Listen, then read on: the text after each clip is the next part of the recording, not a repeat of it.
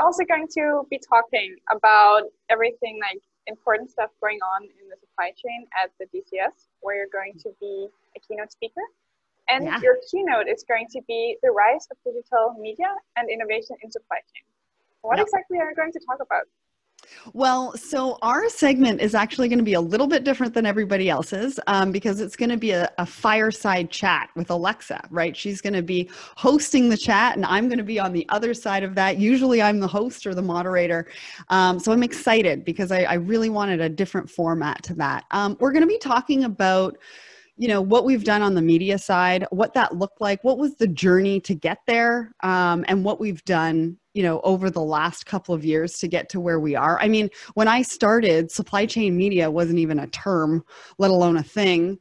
And it's kind of blown up from there. And really, how do companies take advantage of that? What do they need to be doing in their sales and their marketing efforts now, especially in the new normal, right? With webinar fatigue, what are we doing, right?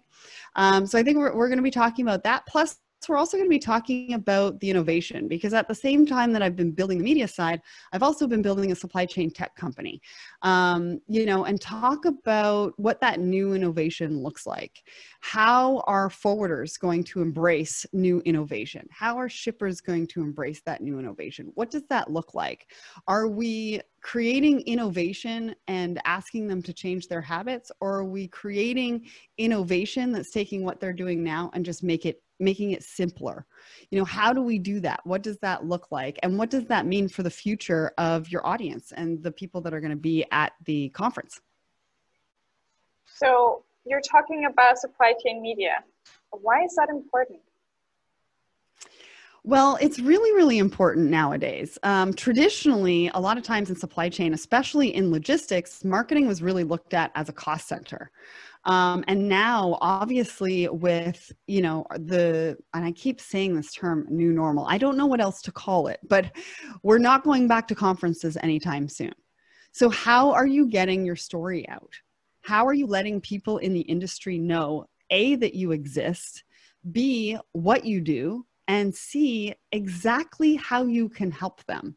The only way right now really to do that is through media, right? And that's through virtual conferences. That's through podcasts. That's through new content strategies that are incorporating all sorts of different content mediums, right? Like the written word in blog, audio in podcast, video. How do we take that and turn that into some really creative and new, unique ways to get in touch with your clients? And because the traditional way of doing sales has really gone out the window, and we don't know how long that's going to be. In between your sessions, you can enjoy some awesome keynotes and workshops to which you can actually bookmark on your schedule in advance. And the event is open for 24 hours to accommodate everyone all over the world.